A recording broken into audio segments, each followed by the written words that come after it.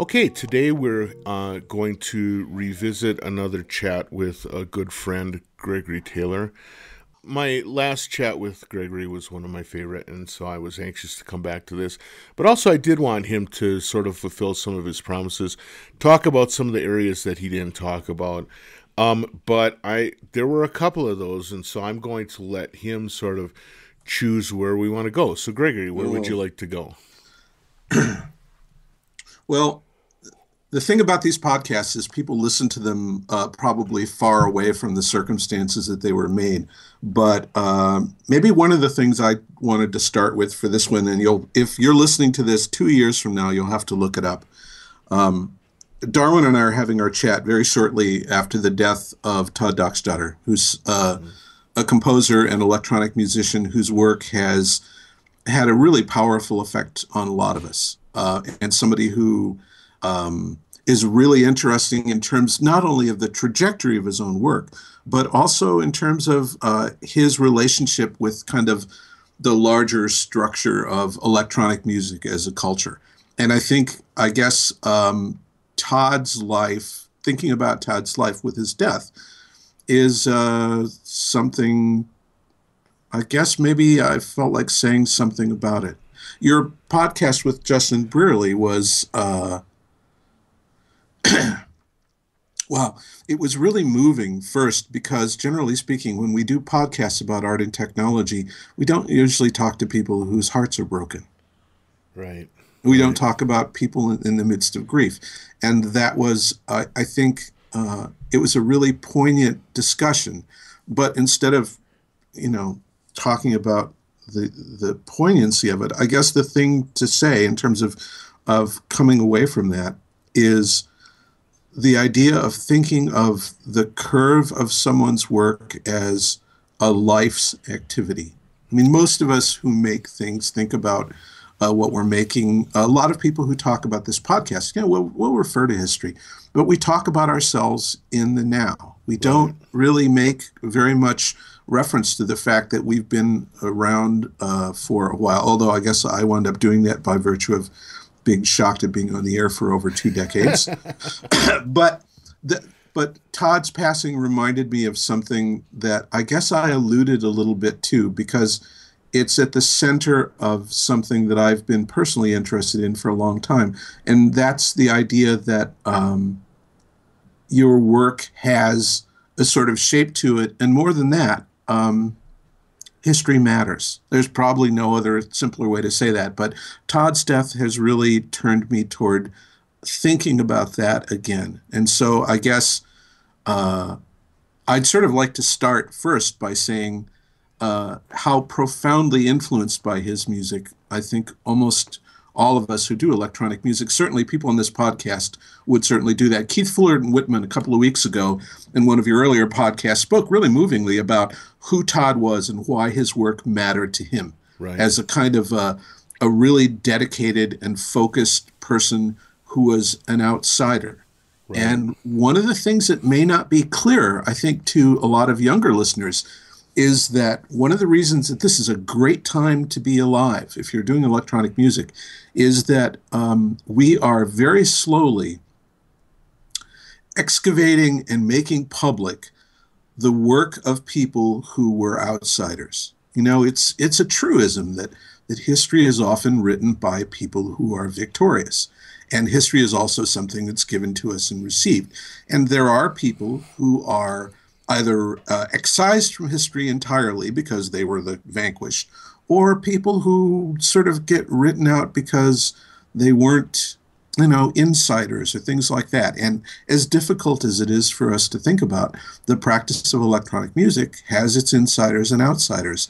And one of the great things about being alive now is that we have access to the work of people who were outsiders, and we have the option, we have the opportunity to contemplate their work, to think about what they were doing, to see, in some cases, in the case of people who have a long history of recording behind them, to see what it looks like to follow another path. And Todd's work just has really made me think about this. First, like everybody else, I encountered his tape music, Quatermass, that stuff. Right. And it just, I couldn't believe that it wasn't made by somebody who had access to all kinds of academic equipment. Because, in those days, electronic music, with very few exceptions, the Dutch actually being one of them, Right. was made at academic institutions. That was where that work was done. It was kind of like research, and the idea that it was a guy with like a couple of tape recorders and a razor blade was just astounding, especially when you listen to the work that is just fully formed, passionate, interesting, cerebral work. You think like, how did this guy do it? How did this guy do it alone? And there's also the sense in which you have the opportunity to investigate what that path looks like in somebody else's life. And if you're somebody who, tries to think about what you think with, and I think that's one of the things that at least I do, or I came to realizing or deciding was important, then it's a great honor to have that kind of work to go back through and to visualize. In Todd's case, and a lot of people talk about his earlier tape work, so I just want to stop and say a little bit about the work that he produced right around and released in the late 90s, turn of the century. We have this amazing body of Todd's tape work, but he has a sort of second career, and that is starting around turn of the century. He put out a series of 3 recordings. They're all called Aerial, and they were electronic or computer music, because he'd gone to using computers by then, created by collecting and modifying shortwave radio broadcasts. There are 3 discs worth of material. It's an absolutely astonishing piece of work. But Yeah, for me, I have to say that, well, they have those on Spotify, and I have to say I've become obsessed with the Ariel series. It's amazing, and somehow speaks to me in a way that so much of that kind of stuff doesn't. well, the reason that everybody's vision will be different. The reason that it does it to me, and that I guess this is kind of, maybe this will be true for the rest of you. I never really spent a lot of time with a tape block and working physically with tape. We had to do it a little bit when I was in school, but it was not really a part of my practice. But listening to that work was really moving and sobering, because I think everybody who's gone anywhere near shortwave stations or FM stations and tuned between the stations has thought, God, this is astounding. These are like accidental things that sound, like, so your John Cage Right. bit floats high and gets stuck. and you think, man, I could make music out of this. Right. And then you sort of stop and you think, well, yeah, I could do that. So the question is, do I want to just like be a Cajun proceduralist, turn on the radio, flip the dial for 5 minutes, or do I really want to like listen to the shortwave radio like every night for 2 hours for the next little while and find the most divine things ever? Like, what great accidents are out there? Right. And a lot of you may have actually made pieces that way, but in my particular case, I sort of didn't, because for me, I thought, I would really be that second guy. And I thought, 2 hours of shortwave noise every night, man, that's going to take forever. It's going to hurt. It's going to leave a mark. And listening to Todd Dockstader's Aerial work was astounding, because here was a guy who had the same idea as I did, but he actually did the work. To listen to that work is to be unseated and moved by the fact that here was a guy who really did spend the time. He spent hours doing it. He thought he had the same thoughts you did, but the way that he pursued it was not the way that I did. And it's, for me, one of the great things about history has to do with this idea that you can look into, you have all your friends working in the present, but history is great because you can look into the past and you can find people who are like, had the same ideas that you did in some way. Of course, they're not going to be exactly the same because times change, but sort of like standing on the bridge and like looking looking at the direction of the rivers flowing, and there's somebody in a little boat out on the water, and you can just barely see him. He's like, looks like an old Italian guy whose face is like all beard, and he's standing in the back of the boat, and he's been dead for 40 years, and he's like looks up at you, and kind of smiles like he knows you, and he sort of waves, and you think, oh, you know what? That would have been me. That guy would. So to me, that's what history does. It's the possibility of discovering like minds. Now, doing that by virtue of the work that people produce or what they write or have to say is obviously really important to that, which means having access to that material really matters. So the great thing about being alive right now is there are tons of labels out there who are working very hard to make it possible for you to hear people who've been written out of history. Right. So if you're an American record person, the Important record label has released a collection of, 12, 13 CDs of Pauline Oliveros' early work. Mm-hmm. And so you get to hear what it was she was doing in a really different way, because it's pretty much, it's not everything she did, obviously, but it's a body of work that, frankly, we never had a chance to hear. Important just did that with a reissue of some work from a really nice and very interesting Danish composer, Else Marie Pade, whose work is absolutely astounding.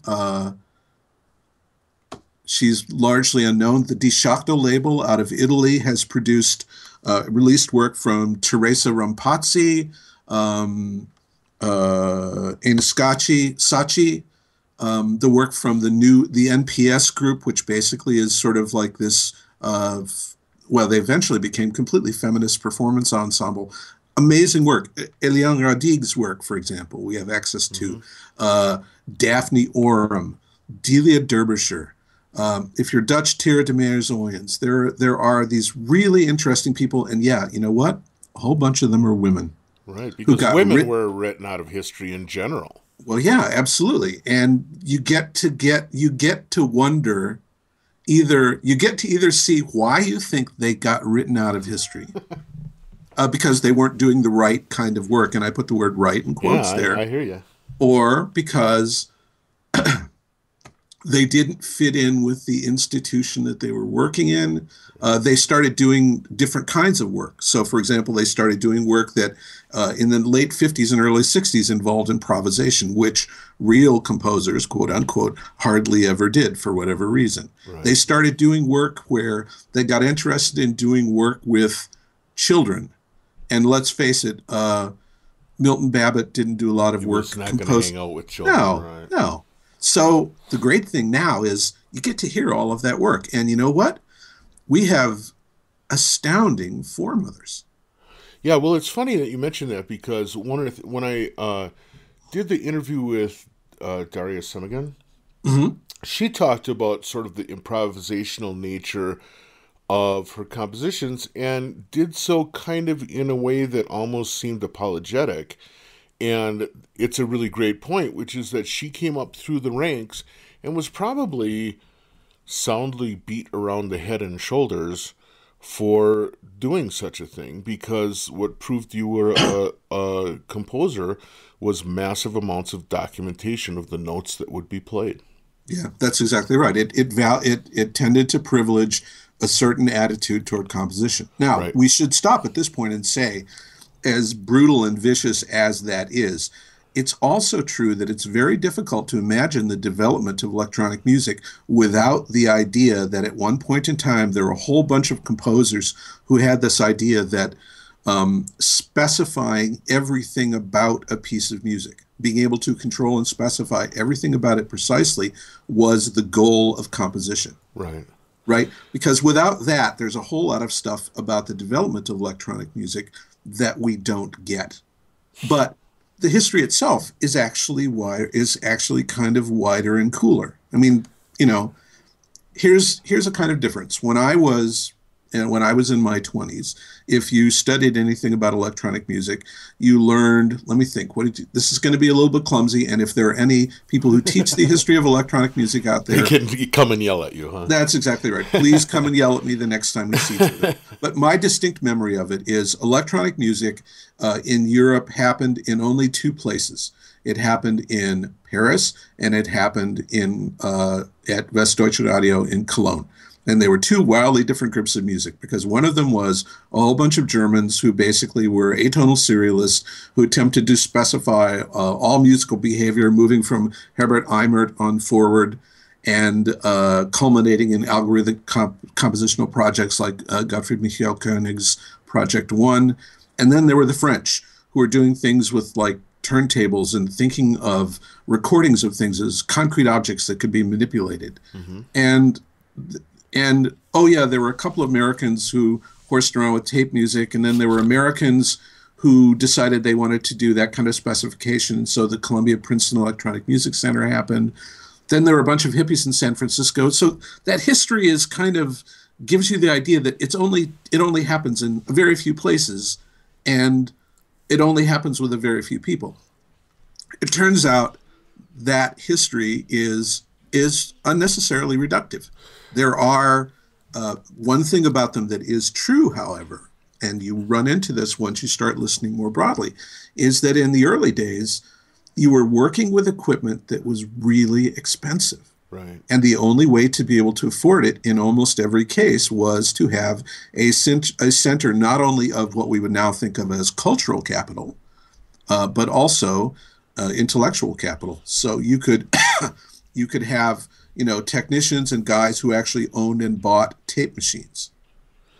Right. Now, before we go on, I do want to talk a little bit about this reductive nature of history, because I couldn't agree with you more. I literally, just before I got on the horn with you, I was watching on Netflix, I was watching the Greenwich Village documentary.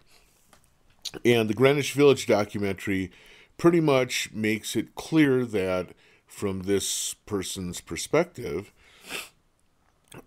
folk music was born and matured and came to being as a result of the environment in Greenwich Village.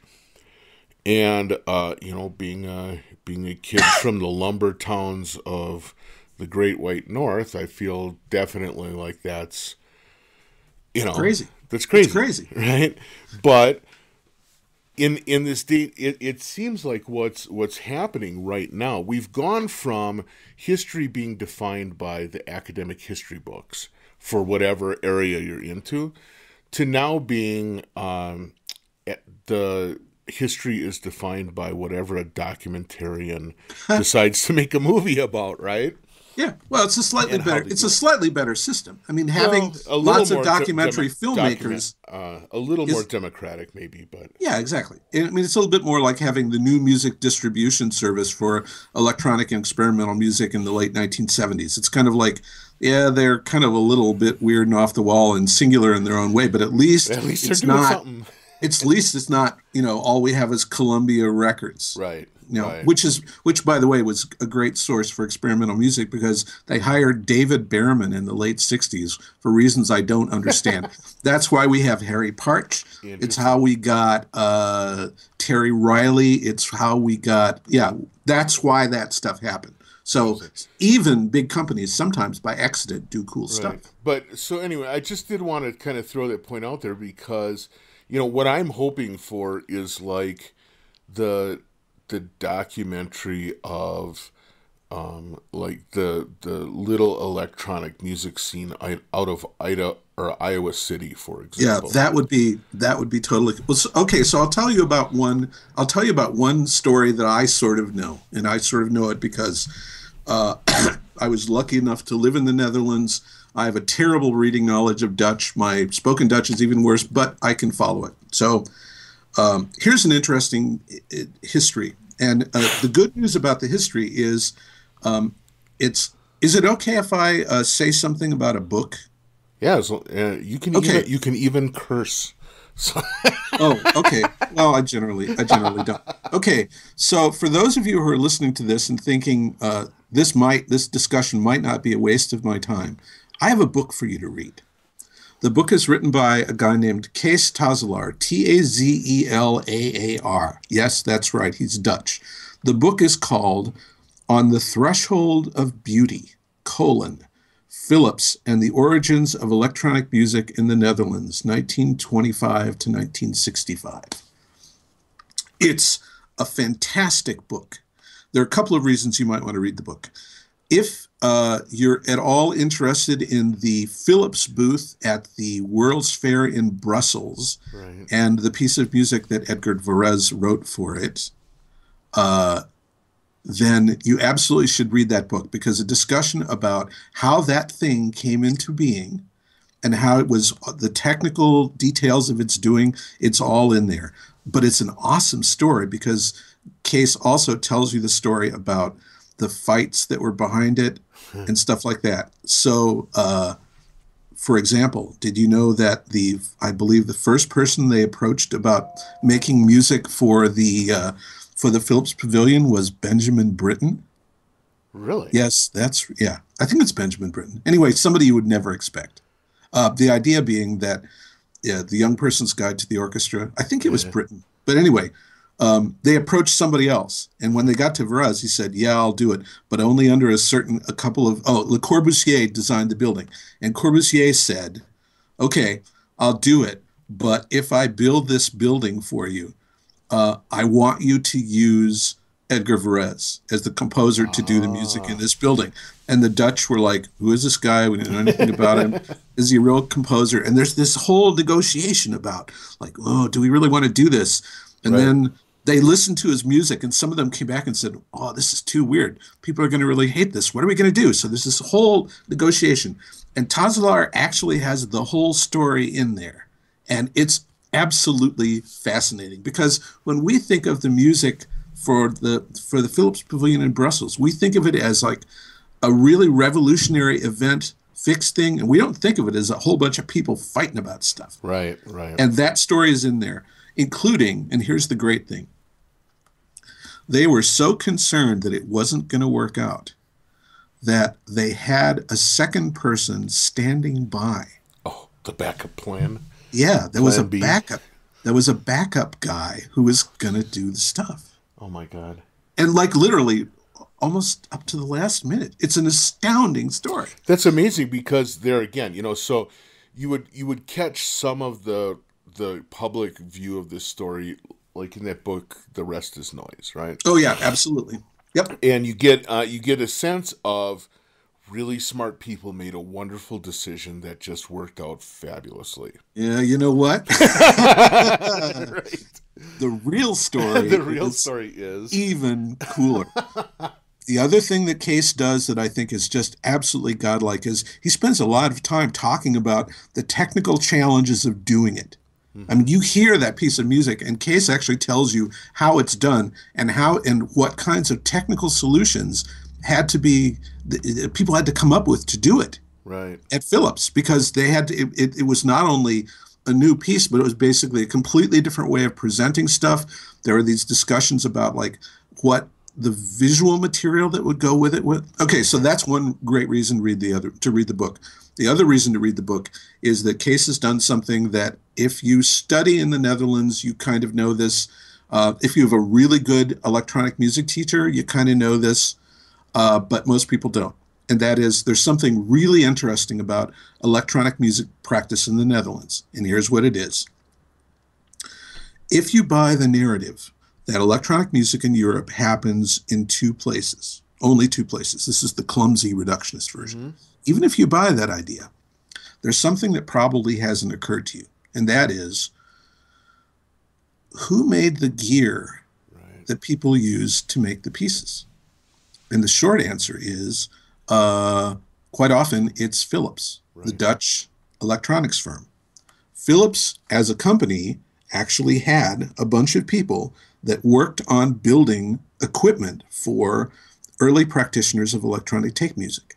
And more than that, Philips was a company, I don't know if they still do this, but they kind of did it. But Philips tended to hire engineers very young.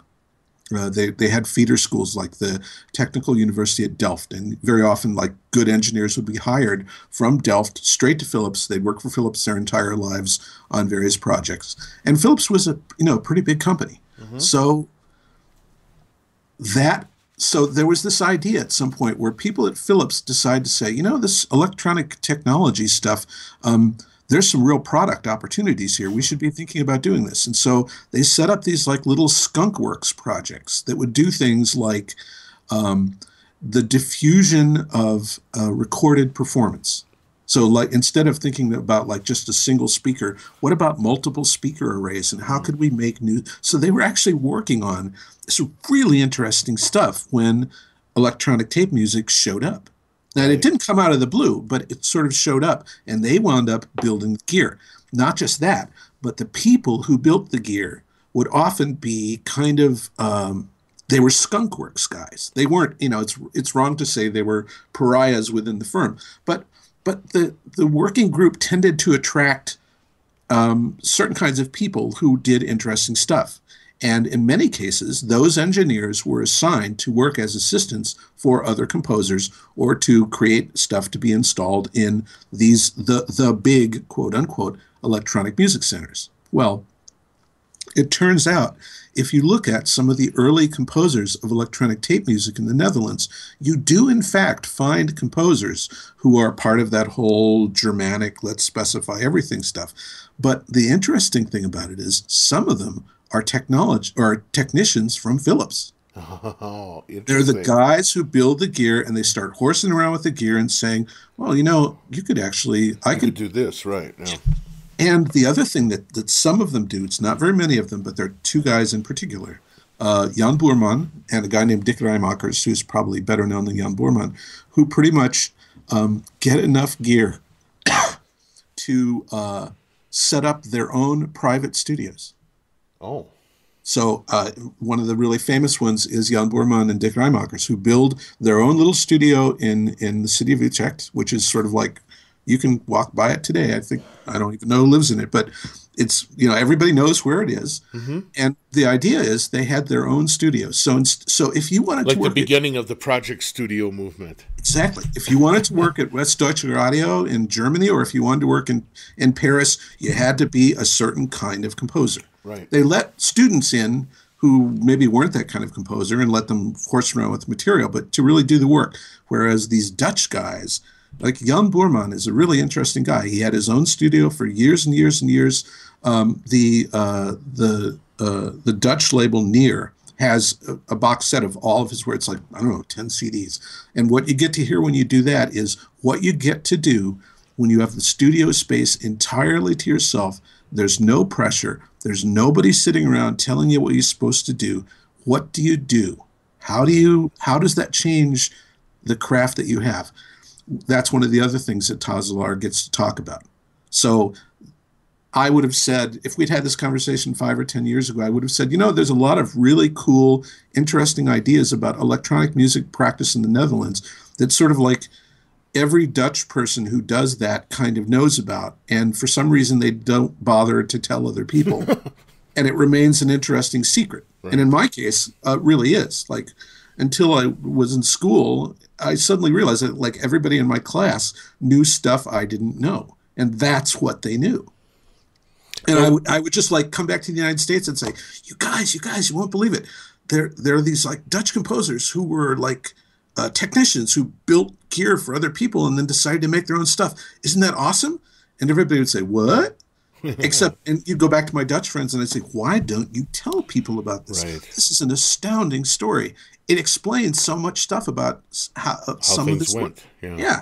Well, let us all raise our foaming glass of beverage and praise Kees Tasselaar for actually writing this stuff down. I think there's another book to be written for the period after 1965, because of course there's political upheaval and Stime happens when a big piece of art is funded, and Well, anyway, that's another It's story. another story for another Exactly. podcast. But now, when you talk about going to school and learning this stuff and then coming back to the U.S., is this when you were at Sonology? Yeah, it was. It was. Okay. My wife received a Fulbright, and we pretty much wound up moving to the city of Utrecht, because that's where she was going to do her work.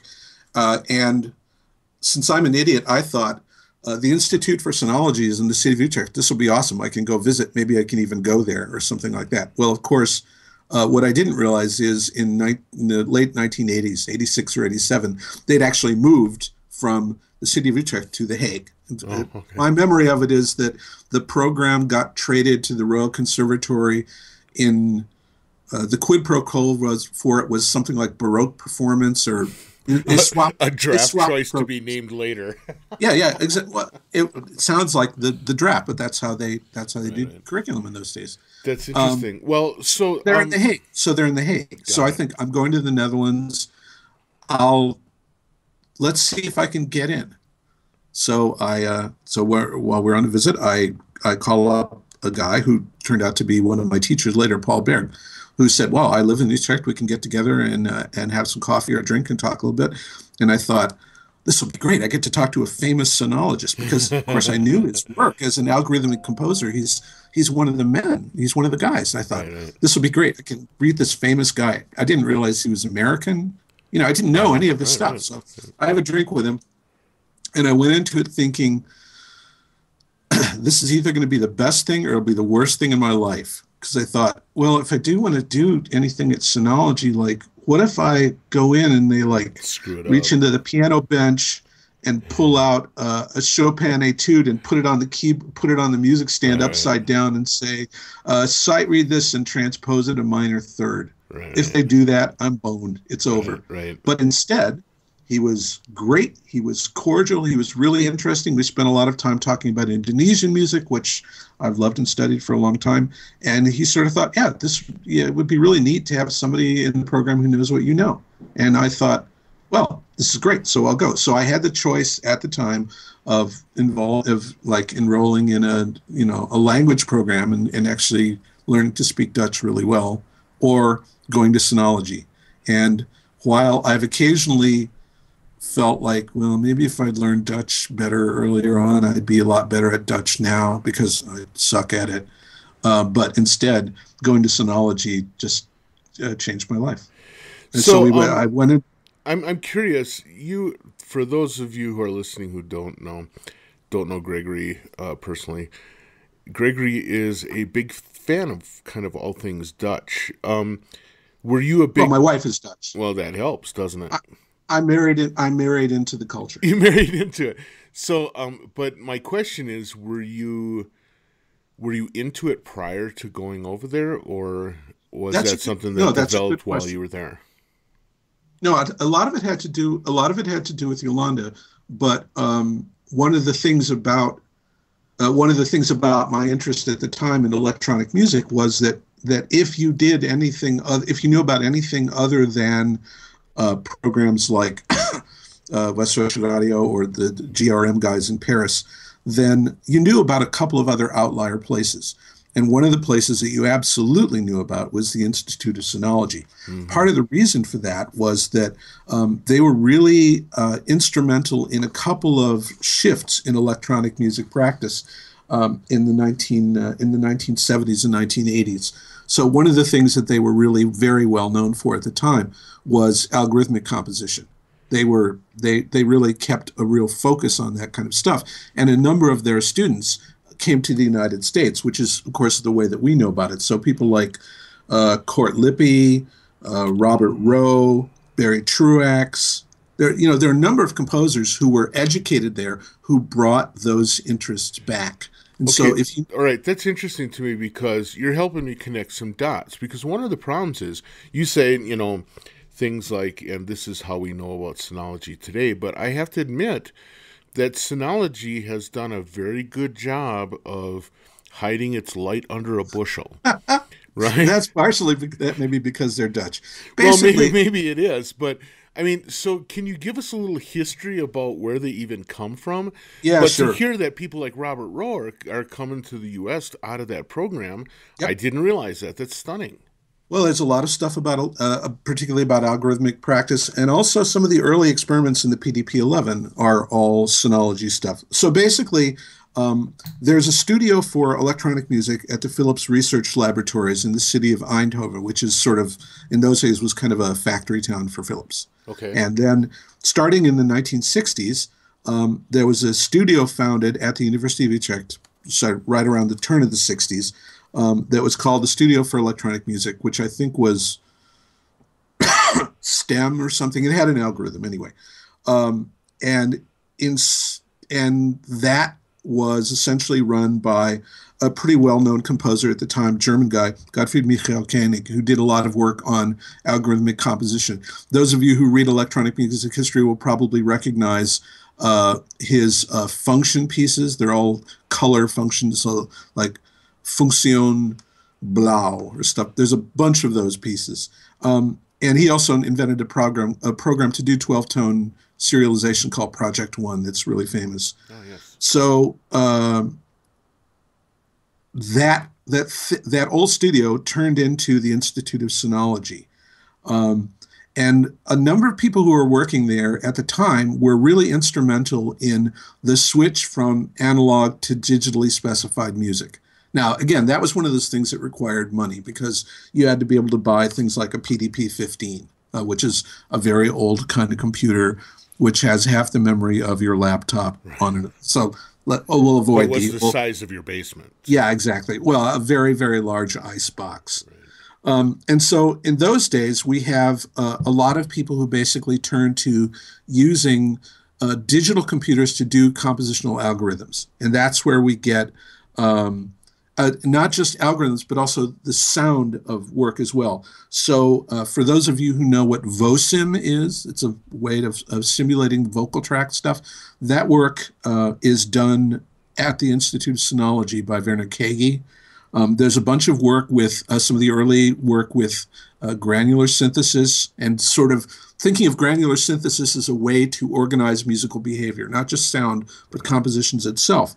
That shows up at the time. Barry Truax is there with what he called at the time his pod system. Paul Berg wrote a system that did algorithmic stuff called Pile. And then in the late, so that sort of continues. So Sonology is really interesting to me at the time as a student because it had not only, not only could you work on things like Atari systems, do digital stuff, but it also had and still has one of the most kick-ass analog tape studios in the universe, full stop. It's really really beautiful. Johan van Crij still keeps it up as a loving thing. The last time I was in the Netherlands, I went to visit him, and I don't want to say my eyes filled with tears when I walked back into that room, but it's just an absolutely exquisite analog studio. And in some respects, it ruined me up until the return of the boutique analog. It ruined me because it was so astoundingly well done. Right. So anyway, that went to the Royal Conservatory at The Hague. And, currently, I guess they have a number of projects ongoing, but they're still, I think, really, really well known for things like algorithmic composition. They were also really involved early on the idea of live electronic music. Mm-hmm. And with Kees Tazelaar taking over the program, they're also kind of really interested in reconstructions of electronic and computer music as well, because Kees has a real, I guess we would say, burden on his heart for the history of the field. So he's also responsible for bringing us the Tom Dissevelt, Dick Reimacher's stuff, Music from Outer Space, bringing that stuff back to us because he's really involved in that. And so there's like the standard 1-year Sonology course. They have bachelor's and master's. And Sonology is interesting because it's one of those things that people went to and studied and very often would return back to the United States and bring the gospel of algorithmic composition back with them. And, Sonology, like a lot of European schools, was kind of into the European high modernism thing. But I think they were kind of interesting to me also because their high modernism was also covered pretty strongly by the social revolutions of the 60s and early 70s as well. So it wasn't just that. You'd have composers whose work was informed by all kinds of politics. Konrad Bermer being, of course, one of the big guys like that. Dick Reimacher's same thing. And they were really, so when you went to Sonology, so I'll think about my coursework. When you went to Sonology, you learned digital signal processing with Stan Templars. You spent time learning Fourth with Joel Ryan. You learned Lisp from Paul Berg. Right. You spent time in the analog studio, but you also read Pierre Boulez. You read Jacques Attali's work Noise. If you were lucky enough to have a little Dutch, you took lessons with Dick Reimachers, which was probably one of the luckiest things that ever happened to me while I was there.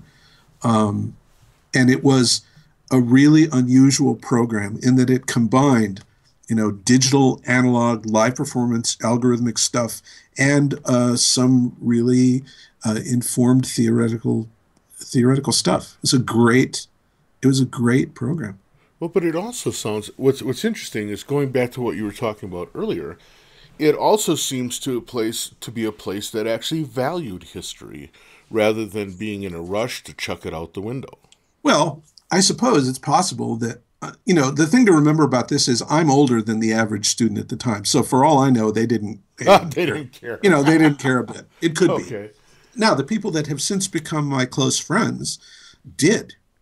I mean, their engagement was, that they had like a great tape library. So, like 3 days a week, I would spend my lunchtime. I would have my little half cheese sandwich and I would like kill that off in 3 minutes. And then I'd go upstairs and I would listen to everything I could get my hands on, including like crap loads of radio performances and live stuff that was never, ever released. And it was just all there. You just go in and show me a little student card and that would be, you'd spend an hour with that. So for me, that's when I listened to everything I could get my hands on. Did everybody else do that? I have no idea. Do I know that some of my classmates who have since become my friends, Justin Bennett, Rolf Toxopeas, do I know those guys did it? Yeah, absolutely. Absolutely. Because they were rushing through their cheese sandwich as well. Well, probably. Or they were in the library at different times because they, but there were people that clearly did it. And again, not to put too fine a point on it, there's a real sense in which I would occasionally be sitting at my little desk taking notes and thinking like, this is the guy that implemented VOSIM stuff. This is Stan This is not just like my teacher. This is like Stan Templars. This is like an embodiment. Boy, this sounds daffy. Sorry about this. He's an embodiment of wisdom. Sure. Because if you grow up somewhere else, your idea is like art is mediated to you by objects. Things in books are facts in books, and you just don't always think about the idea that those are the products of people. Right. And that's so to me the thing about Justin Brearley's thing about Todd Dockstader was I felt like I knew something about him. Mm-hmm. Yeah, he's a guy, a person, a man who instantiated like all of this stuff. And the fact of the matter is he doesn't merely reduce to his ideas. That's the other thing. He's a person. Right. And for me, being in Sonology was like, I knew who Paul Berg was, but I would just sit in that class and I would think, this is Paul Berg. This is Stan Templars. This is like Joel Ryan, that guy that did that impossibly cool number readers piece with the Hall effect sensors on his fingers. Holy Moses. And now, of course, I think about Dick Reimachers that way. Right. Because, in fact, when I was sitting in Dick's class, I was like, do I really know what that word means in Dutch? Oh, gosh. I was running as hard as I could linguistically to keep up. Right. But I studied with those guys. So that helps me a lot understand more about what the environment was because, again, they have done a good job of hiding what they do and their influence on the Well, world. they're going about their work. Yeah, You know, yeah, that's right, the deal. right. They're There are not people who marketing. are yeah, there are people who are like endlessly self-promoting, and then there are people who like just sit down, buckle down, and do the hard work. And frankly, we live in a culture that doesn't value, well, just ask any woman. We live in a culture that doesn't value enablers. Right. You know, we value people that make stuff and talk really loudly about it, other than people who like do the hard work and the heavy lifting. And Sonology, my experience at Sonology might be really different than other people's, but my experience there was that there was a fantastic bunch of people and really complicated people who are available to you who would take you seriously. Now you had, you know, they weren't going to sort of give you everything. You had to actually show interest and work hard and frankly put up with having them argue with you and stuff like that. But if you were willing to do that, there was, it was an astounding experience. And I'm sure there are other great programs throughout the world. So those of you who are, any of those of you may be educators, I'm sure you're doing a great job, and I'll bet that at some point in the future there will be somebody on a podcast somewhere who talks to you, about you like I'm talking about them. But I owe those people a debt I can never repay. Right. I really do. Yeah. So kind of coming back around to some of the discussion we were having about Todd's work, how do outsiders fit in? So I mean, nominally the Dutch electronic music world was outsider, but it was still a whole lot more insider than a lot of other people doing a lot of other kinds of work. Now, we've seen places where outsider work has gotten recognition. I would think primarily of the West Coast people, Absolutely. who were definitely outsiders, but ended up finding their place in history. Some Sure. because what they did was documented, and some because of their influence on what became popular culture. That's very true. Well, the San Francisco Tape Music Center is not an academic enterprise Right. in that sense. So there are places, there are or were places, or the Harvest Works people in New York back in the early days, same thing, not an academic enterprise. So there were local initiatives that did that kind of work. Right. Todd's thing was a man who was a man with the chops, and by virtue of his work at Gotham Recording Studios, was able to acquire the necessary skills and have access to the equipment to do the work that he needed to do. And in his case, given how creative and self-directive he was able to realize astounding work that way. Most of us probably have to work inside systems. Right. Now that's far less true now. Right. But Definitely. you know, and those systems, when we talk about that period in the 60s, those systems are not all Western systems. Yeah, I was they're just going to ask, where are some other places, particularly places that are off the beaten path, meaning the beaten path of people who fly between New York and Frankfurt and then take a 1-hour train ride, right? But Well, in the case of intermedia work, some of those are going to be accidents, accidents of propinquity, closeness. So, for example, if we think about a place like Wesleyan University is a really good example. A relatively small liberal arts college, has produced some really interesting performers and work. First, because they had interesting, intelligent people working there, but also because there's a Center for World Music, and there's also a bunch of electronic musicians. So the possibility that they might randomly collide was high. And also, here's the other thing to say about it: they might randomly collide with people who did not view their particular practice as insular. right. So there are great world music teachers who feel that it's their primary responsibility to mediate the whole of a cultural practice. And in situations when you feel like your responsibility is to protect its history, however you understand that term, the business of working between the lines becomes a little bit complicated. That's not true of everyone. Mm-hmm.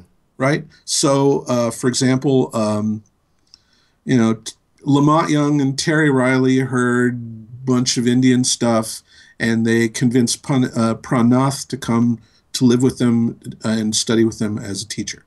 It's really difficult to fully assess the extent to which that changed the course of American avant-garde work, because clearly it's not just limited to Lamont Young and Terry Riley, two of Right. his better-known students. Right. There are a number of others. Christer Henniks, for example, who did some, who's doing and has done some great work. There's a lot of people who did that, but there's this sort of notion where one of the outsider sources is various kinds of non-Western music. Steve Reich went to study Ghanaian drumming and wound up, you know, sort of taking what is a kind of communal practice, this business of drumming, and to basically isolate certain kinds of phase-based patterns and basically applied them to someplace else. In the case of Pranath, this idea of like Indian music. In the case of Indonesian stuff, the idea that Indonesian music by its form and structure is essentially cyclical, that there's this idea that you have an underlying structure which is then elaborated at different time scales over the top of it, and the sort of resulting heterophonic stuff is the piece. The case of Japanese work, we have this, or the work of Korea certainly as well, or China. We have traditions where sort of timbre works different, or the focus is on different kinds of physical practice. Mm-hmm. You know, those things all have also fed, I think, various forms of electronic music practice. And you can certainly find composers in all of those areas. The question is, how did they pick up what they needed? You know, because sure, the world's full of people who say, like, my work is based on the wedding music in Azerbaijan. Well, the world's not actually full of those people. Yeah, well, there's going to be people who do that, Right. and the fact of the matter is, they listened to an Azerbaijani record once and then went off and decided they knew what the thing was. Right. But the truth is, there are other people who sort of work between those cultural traditions and try, and whose primary anxiety isn't that they're working in the cultural tradition, but they are trying to be both properly faithful and to still do work that's their own. And in some respects, one of the great gifts from non-Western music as an outsider discourse is it's given us different ways to think about structuring music. Let me think of sort of, okay, this is as non-nerdy as I can be about it, and I will sing the praises of Indian music for a minute. Indian music is not a single discourse. There's Carnatic stuff, there's Hindustani stuff, the work that which vary. Their practitioners would say that they vary really widely, but they have something in common that I've always been a little puzzled as to why electronic musicians don't pay more attention to. And it works like this. One of the things that's complicated about Indian music is the idea of a rag, because it's a little difficult to nail down, and the simple thing that'll probably have people throwing ripe fruit at me would be to say something like this. If you think of, in Western music, what you think of as a mode on one end of a line, and you think a tune on the other end, then the rag lives along that line. It's not a mode, it's not just a tune, it's this other thing that lives between those. Okay. So that's the hard part. But here's the cool part. A raga always explains itself to anybody who's willing to listen. And its structure works like this. There's a sort of an opening structure. It'll have slightly different names, but the basic idea for a piece goes something like this. You start and you take the rag as the beginning point. And you take a section, and there's no particular time associated with it. And during that section, you lay out the contours and the way the scale is used, and you sort of give people an idea of what the sonic world of the piece is like. And then you introduce a time pulse to it, whatever tala you're in. And that will develop in very different ways. But basically the idea is you sketch out the melodic raw material, and then you bring the rhythm in, and then you elaborate on that, and then everybody gets to show off what they can do. Right? And then basically you sort of like you kind of like restate it again, and that's it. That's the whole thing. Okay. So technically speaking, you can sort of make sense of the piece by listening through it. Right. I suppose you could say that the sonata form is superior, blah, blah, blah, blah, blah, because it has the same stuff. For some reason that it probably has something to do with my particular deficits, I never understood or heard sonatas, or fugues for that matter, as that. I thought they were impossibly cool, but they didn't tell me everything I needed to know about the piece while I listened to them. Mm-hmm. Whereas I think Indonesian music for me totally did. And so when the time comes to think about structuring stuff, that's what Indian music taught me. Now, I mean, obviously, I've never really studied it, but with a teacher, because of course, in that tradition, your teacher really matters. Right. Because there are things about the raga that you won't get, you won't find out. And all you have to do to hear that is to listen to two different people do the same raga. It's really clear that something different is at work. And part of that difference at work has to do with virtuosity, but also who your teacher is. Sure. And some traditions, there are things that only your teacher will tell you. So one of the instruments in Chinese music I really like is called a guqin. It's spelled Guqin. It's a zither, fretless zither, which is really quiet, played often as a solo instrument. And if you decide to study it, as I decided I was going to do, it's really a good idea to find a teacher. And I thought, well, I can't find a teacher, so I'll just read a lot about it. So here's what I found out. The stuff is notated. It's notated out the kazoo. In fact, the notation tells you things about what your left and your right hand are supposed to be doing that are way more specified than anything that I know of in Western music. Okay. So there are like N kinds of vibrato, and the notation tells you what vibrato you're supposed to use, or you're supposed to start with this vibrato and switch to the other one. And by the way, the two fingers of your right hand should be bent back when you do this. It's just like insanely specified. There's only one problem. There's no indication as to time. Nothing. It's just notes. It's notes and what you do with your fingers. And if you're a Western person, you think, that's insane. What? Because if you have a really old piece, good luck trying to figure out how it works. Right. There are going to be some physical things about it that will say, I couldn't possibly do this very fast, so I guess it must have been slower. But the point is, it's your teacher who gives you that information. So when you study, that's what you acquire. Oh, wow. So, yeah. And Pranath, what you learn when you study with Pranath is not the way to play the piano. What you learn is what Pranath plays. Right. Yep. So that's, to me, one of the other sort of interesting things. And for electronic music, that becomes complicated because for so many of it's an entirely separate undertaking. But actually, those things have their roots in these like social groups. Ghanaian drumming takes a whole bunch of people to do. Clapping music is like only two people doing what Ghanaian drummers do. Or listen to people like big drum ensembles like Dudu Ndiaye Rose, for example. It's just difficult to sort of get that down to the idea of a phase pattern. That was Reich's genius. Mm-hmm. You could really do that. Right. Indian music, same thing. Lamont Young, the well-tuned piano is an interesting case of like exploring a non-Western tuning thing that I can imagine. Terry Riley's keyboard works. It's hard to imagine those things without knowing the raga because it's really about what he does. Without trying to like mock it, Oh, no, not at all. In fact, my experience has been they really respect that tradition. Yeah. They're simply not bound by it.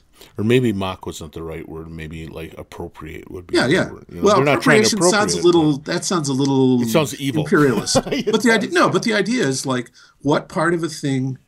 I love Miles Davis, but I don't love everything Miles Davis does. I'm obviously not going to be like those guys that recorded kind of Blue note for note over again. I'm not going to do that. So if I love Miles Davis, what part of him of his work do I take into myself? Like what is it that I borrow? John Cage, same thing. When we think about, if we're willing to admit that we have foremothers and forefathers, then how do we talk about them? How do we respect them? And what do we try to communicate of our understanding of them to other people? Right. Because the world's full of people who want disciples but no ancestors. I'm not really one of those. I'm not really one of those guys. And I think my 20s would have been a lot easier if I'd had a better sense of who my ancestors were. It would have saved me a lot of trouble. Yeah. So now, how do people honor history now? I mean, one of the things, and when I talked to Mike Metley a couple of weeks ago, he kind of went off on this idea of the internet isn't an unvarnished positive because there's no clear gatekeepers.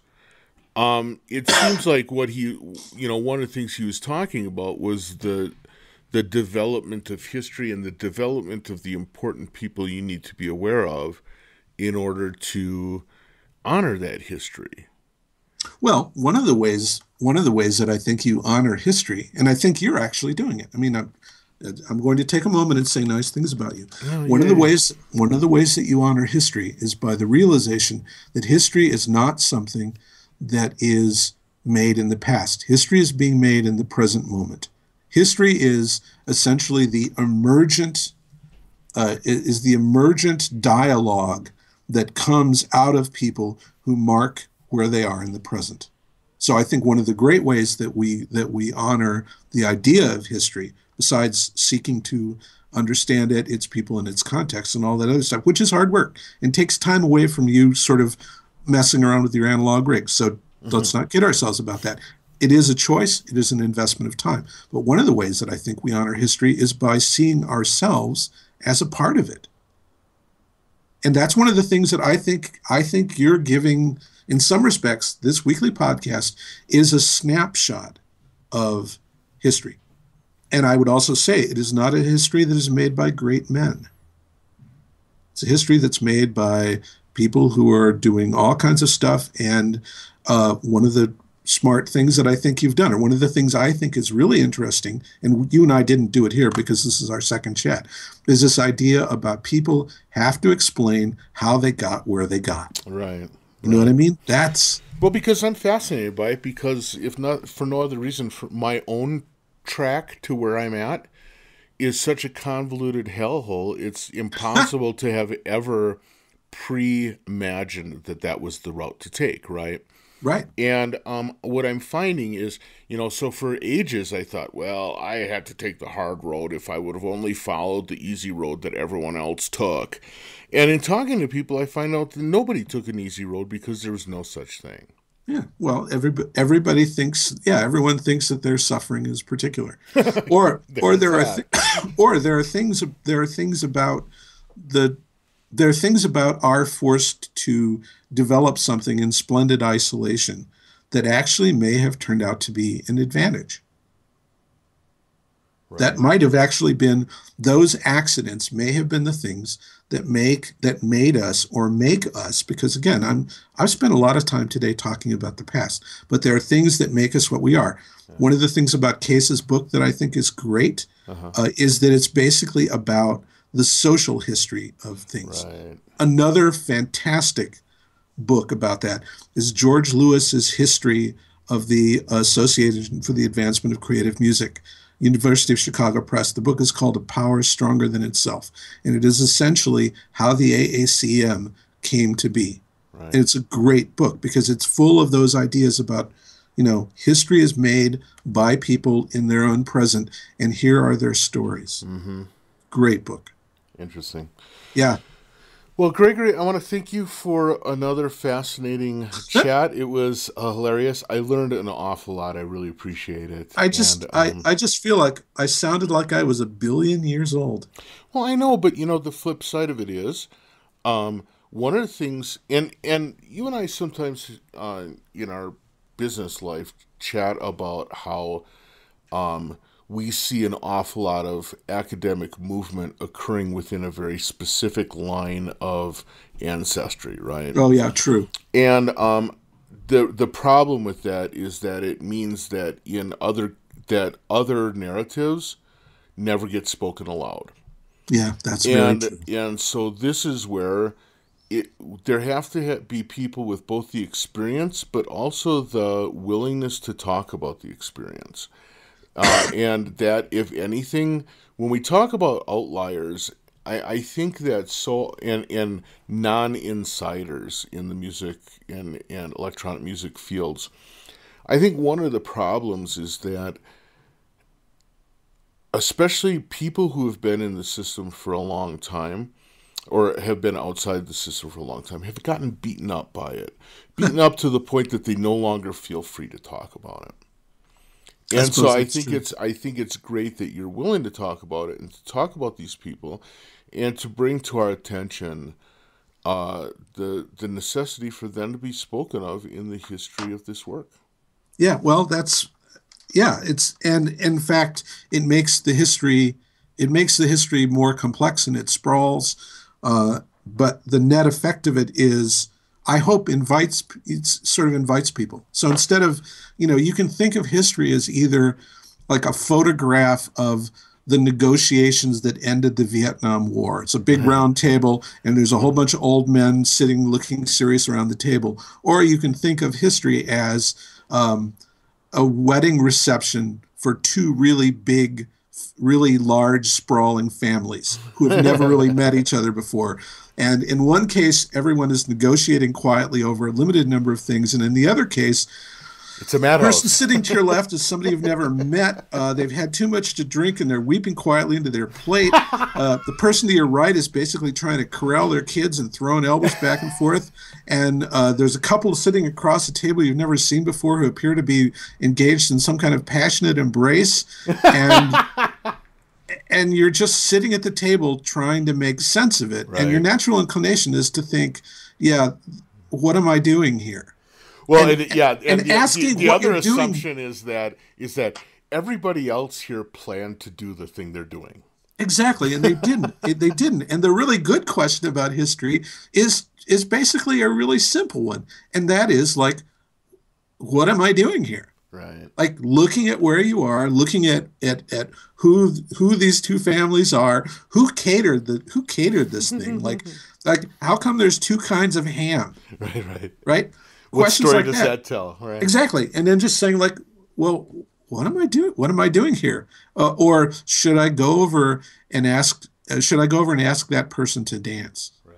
That's what history is, and that's why we love it.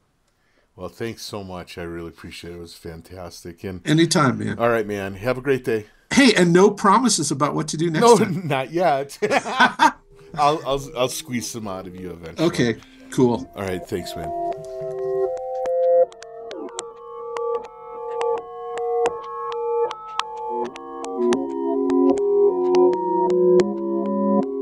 So there you have it. Another great conversation with Gregory Taylor. It's really interesting to learn more about Sonology, one of the most influential institutions that you may have never heard of. So it was really great to have Gregory share some of that. A couple of news notes here. First of all, I really want to thank Chris Blarski and Amy Bible for their work on putting together the Denver Synth Meet. It was yesterday. It was pretty amazing. Saw some amazing bargains get bought and sold there. I think it's one of those things where the first year is going to leave an impression on people for having seen some awesome things go down. And especially a great chance to talk to Jim Lewin, who came out from Iowa to spend a little time at the Synth Meetup. So that was really cool. Secondly, I want to thank all the listeners for keeping the numbers up. It's really been fantastic to kind of watch things move forward. I'm really pleased with that. And finally, I just want to ask you to help me out with one thing. There's a bit of a movement now afoot to actually get people to get onto iTunes and give us some reviews and some ranking points, because apparently I'm missing out on fantastic opportunities to get more listeners by not having a highly rated podcast. So if you could just get on there and do that, that'd be great. Certainly Herman Pearl has been kind of banging on me about getting a little more serious about my personal marketing, so there you go. I'm not much into it, but I'm just going to try and do it for him, right? Well, in any case, I want to thank you very much for listening, and I will talk to you next week. Bye.